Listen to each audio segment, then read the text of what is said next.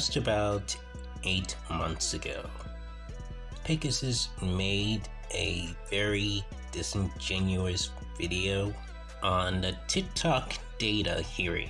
I haven't watched him recently because of the 2 TikTok videos he made, and one of them that I'm about to show you only is extremely biased because he's been showing one side instead of the other. Before U.S. Congress. Essentially, he got grilled about TikTok's privacy issues. Basically, the members of Congress are saying that TikTok is a national security threat, and we don't believe our data is safe. Now, the TikTok CEO is saying that actually, all U.S. data is protected, and any data that we happen to have collected beforehand, we will be deleting in the next year. So let's start with a member of Congress presenting their case against TikTok, and then we'll look at his defense. TikTok collects nearly every data point imaginable, from people's location to what they type and copy, who they talk to, biometric data, and more. Even if they've never been on TikTok, your trackers are embedded in sites across the web. TikTok surveils us all, and the Chinese Communist Party is able to use this as a tool to manipulate America as a whole. TikTok has repeatedly chosen the path for more control, more surveillance, and more manipulation. Your platform should be banned. Okay, so they're starting off with a pretty strong stance, saying that TikTok should be completely banned with no exceptions. Apparently, it tracks everything about you, even saying that it tracks you when you're not even using the app. Apparently, it tracks you just by being installed on your phone. So fucking what? This is the same excuse that everyone else made about other social media platforms. And those don't get banned, so why should TikTok? Now, that's obviously pretty scary stuff, and I understand why they're pretty upset, but let's take a look at TikTok's CEO's response. Now, there's still some work to do. We have legacy US data sitting in our servers in Virginia and in Singapore. We're deleting those, and we expect that to be complete this year. When that is done, all protected US data will be under the protection of US law and under the control of the US-led security team. This eliminates the concern that some of you have shared with me that TikTok user data can be subject to Chinese law. We will also provide unprecedented transparency, TikTok app, and recommendation engine. Third-party validators like Oracle and others will review and validate our source code and algorithms. This will help ensure the integrity of the code that powers what Americans see on our app. Okay, so you started off with the point that they're going to erase all the legacy data that they've actually collected before. Now, that's not a very strong point because how can you ever confirm that that data has been completely deleted? Because even if you delete the original version, you could have made millions of copies and sent it all around the world. So the fact that they have that data in the first place is a pretty hard thing to counter. Now, I will Because it only takes 1 year to delete your data, stupid. Now, I will say that this is a huge step up from the previous video we covered where he was speaking in the sort of robot voice, faking his emotions. This seems much more like genuine or, presentable like a CEO. Now, that part where he talks about unprecedented transparency, I think he means more transparency than other companies, maybe like Facebook or something. Now, I'm not familiar with like Oracle or any of these other third-party companies that he's talking about, but I don't really think anyone stays third-party for long, especially in these kind of situations, but he probably knows more about it than I do, obviously. Now, this next part is where it gets absolutely down and dirty. Here we have this tweet: TikTok spied on American journalists. Can you say with 100% certainty that neither ByteDance nor TikTok employees can target other Americans with similar surveillance? TikTok CEO: I disagree with the characterization that it was spying. That's right, I was just playing peekaboo, guys. As I previously referenced, TikTok spied on American journalists. Can you say with 100% certainty that neither ByteDance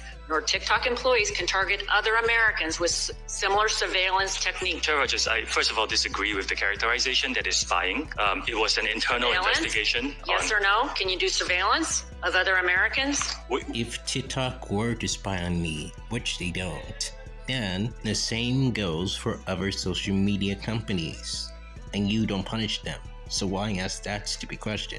We will protect the U.S. user data, fire it all from all unwanted foreign access. It's a commitment that we've given to the committee.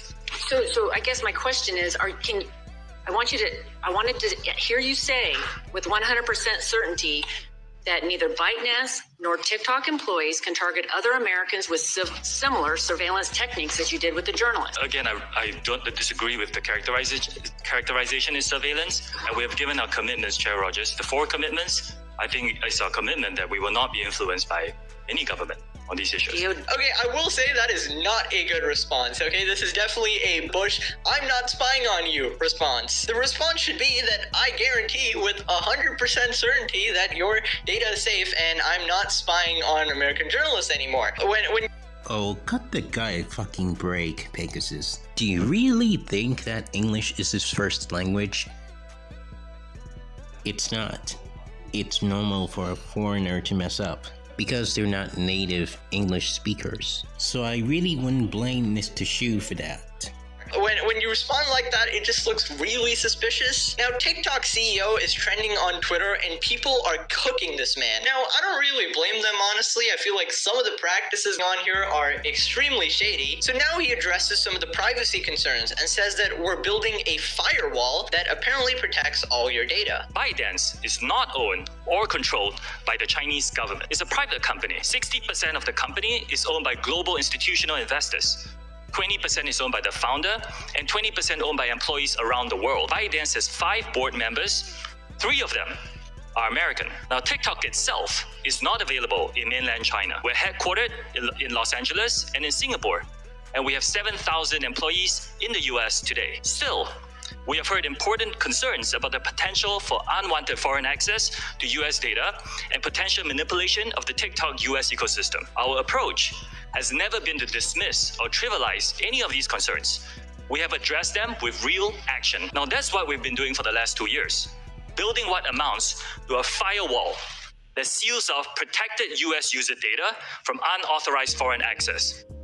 The bottom line is this: American data stored on American soil by an American company, overseen by American personnel. We call this initiative Project Texas. That's where Oracle is headquartered. Today, US TikTok data is stored by default in Oracle servers. Only vetted personnel operating in a new company called TikTok US Data Security can control access to this data.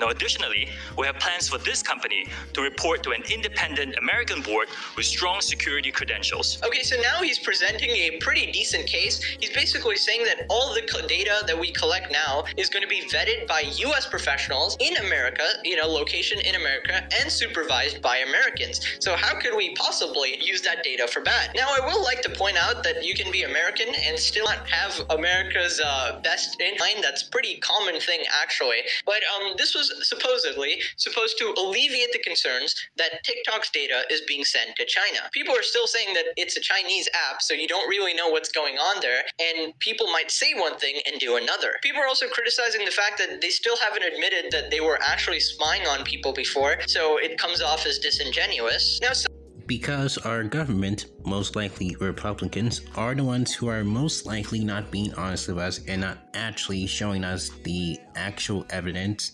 showing that it does. If our US government actually really did find some damning evidence, then they should have showed the American people the evidence that ByteDance really did steal our data, but they don't.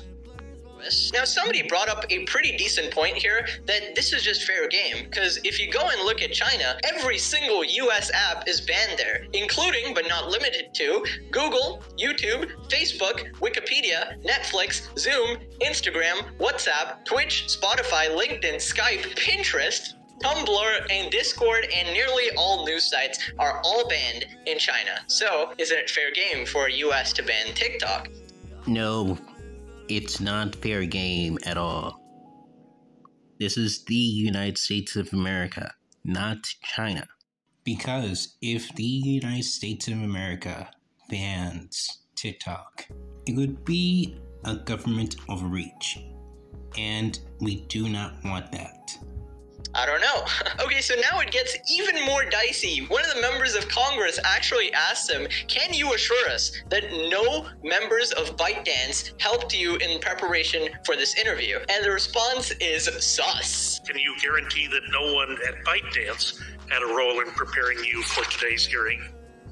Like I said, Congressman, this is a high-profile hearing. A lot of people around the world were sending me wishes and unsolicited advice, but I prepared for this hearing with my team here in DC. Dude, you gotta say no. You gotta be like, no, 100%, nobody helped me. I prepared on this interview, just me and my team. Like, the unsolicited advice is so sus. You have to be like, hey, I'm not a pawn in some bigger game over here. It's just so imposter, okay? I don't know what's gonna happen at this point. I feel like the future of TikTok hangs in the balance. The answer isn't sus at all. It's pretty decent.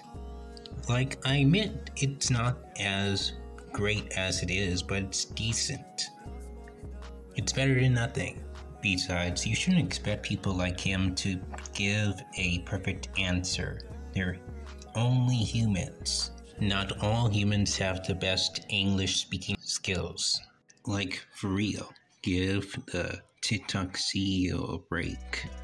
Meanwhile, I am not the only one who is disgusted by Pegasus' disingenuous takes about TikTok. This person who made a comment is a fan of Pegasus who says, "This is one of the most BS video you've made, and I'm actually a fan." And then another person says, "Agree, he left out the Congress people being complete idiots plus racist, and the CEO making very valid points." Then Pegasus says, "I didn't see the rest, Lo. I only saw a part of it on Twitter." Yeah, you think it's funny that you didn't see the rest because you didn't look at both sides. That's how irresponsible you are. In fact, you literally shouldn't have laughed over a serious situation where our dumb fuck government officials are going to use the means of government overreach to ban an app that had nothing to do with our data being stolen. All because the Republicans kept saying that TikTok is from China, when we all know that it is originally headquartered in Singapore, which is an actual country. And then one person says, every YouTube commentary. This person says, then why cover it to a large audience if you have no idea what's going on? At least learn the topic you're covering. Exactly, Pegasus. You're not even political and you're covering something that's outside of the TikTok drama. You shouldn't be covering it. You, Pegasus, shouldn't be covering something that you have no knowledge of what our evil government officials, who are the Republicans, are doing. Just because you talk about a lot of stupid TikTokers doesn't mean you should cover a TikTok hearing or any congressional hearing for that matter, because you're unfit for this. I watched a bunch of Pegasus videos already and they seem so biased, but especially this one. He took one of the only clips where the CEO was put into bad lighting during the whole trial. The Congress was barely able to counter any of his arguments. During the whole bit, he tried so hard to make the CEO seem bad. Yep, that's what happens when an uneducated commentary YouTuber knows nothing about politics and our government. On God, bro, like the Congress obviously lacks so much expertise in technology and they seemed so uneducated. Like, Pegasus is hella biased here, which is annoying because the Congress was legit accusing the man of doing things without like the solid evidence. I know, right? This kind of biased information is super dangerous, especially if it's given out as facts. Yeah, I agree. At some point, Pegasus, you gotta stop being super biased on something that you don't know, that you shouldn't cover in the first place. The way you decided to ignore the only part where TikTok was correct and the Congress was straight up in the wrong, you have an audience.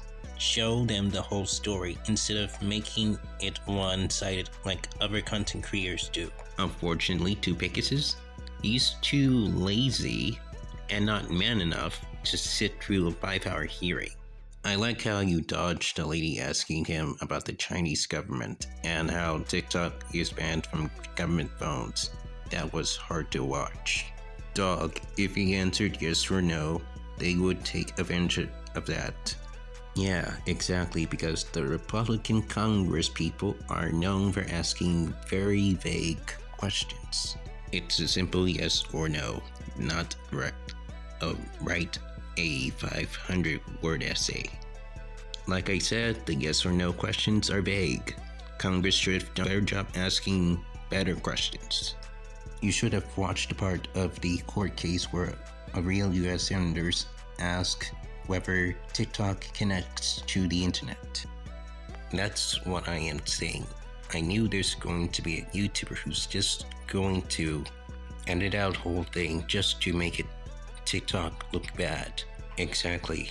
This felt incredibly biased, as many of these videos are. It was clear that some US senators had no clue what they were talking about. As a matter of fact, the US Congress of the Republican Party are so out of touch that there's even an article made about it from Wired. I urge you to go read it because it definitely explains how Congress is incapable of asking the right questions when it comes to privacy legislation. Speaking of incapable of asking the right questions, watch this video I have here. Section 230 is a very complex issue. Yes or no? We are very focused on safety, and all these dangerous challenges are removed when we find them. Mr. Shou gave very accurate, informal answers that we need to hear. And I agree that Section 230 is a complex issue. You just cannot ask someone a yes or no question like that. It's devastating to hear about the news of, yes, as a father myself, this is... Sir, yes or no? We do take these issues very seriously. Yes or no? And we do provide resources for anyone who types in anything that... Sir, yes or no? I see you're not willing to answer the question. How fucking dare Gus Billy Ragnes for trying to be interrupting him when Mr. Shou was able to answer the right questions in full depth. That's the reason why Mr. Shou wanted to be transparent, but Gus Billy Ratness wasn't having it. Billy Ratness is a jackass. Congressman, I would appreciate this. This is a complex topic. Today, all data is stored by default. No, it's not that complex. Have you directed them to change the source code? Like what we are offering, and my fourth commitment. Have you directed them to change that source code? Congressman, if you give me a bit of time to just... No, I don't. It's a yes or no question. Bill Johnson is also a jackass for not only letting Mr. Shou be transparent by answering the question in full depth. He should be ashamed of himself for running this body. What kind of challenges in China? Congressman, I'm really glad you asked this question. Do they, yes or no? I'm not sure, because... Yeah, whoa, come on now, you're not sure? Yes or no? Billy Carter only wanted a yes or no question because he doesn't want a full, in-depth answer. That proves yes or no questions are vague. Yes or no, do you screen against content from nations that commit crimes against humanity? Congressman, our users come and yes or no. Yes or no. Users come and present any points of views that they want. Whoever that guy's name was, he most definitely committed crimes against humanity by not letting Mr. Shou answer the question in full depth, but only wanted a vague yes or no answer. In principle, it's just a yes or no. In principle, I agree that that kind of practices is not. And can TikTok users opt out of targeted ads? Yes or no? At this moment in time, we believe that this is a very important part of the experience. Yes or no? Time is ticking. It is an important part of the experience. How many fucking politicians do the government that only wanted a vague yes or no answer because they ask a vague yes or no question? And also, why didn't you, Pegasus, criticize our government for that? Why? agree with them on the vague questions that they were asking. And why not hold our government officials accountable for interrupting Mr. Shou when he was answering them? You couldn't take action after 41 days when a clear threat, a very violent threat, to the chairwoman of this committee and members of this committee was posted on your platform. You damn well know that you cannot protect the data and security of this committee or the 150 million users of your app because it is an extension of the CCP. And with that, I yield back. Can I respond, Chair? No, we're going to move on.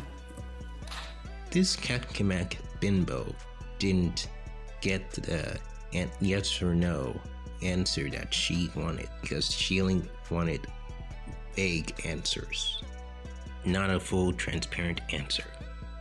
Now this video is from a Twitter user named JoyRack, which says a Singaporean was mistaken for being Chinese multiple times during a US Congressional hearing about TikTok. Technologically uninformed Congress members grilled him about Uyghurs and the CCP despite his repeated attempts to clarify his nationality. Now you want him deported?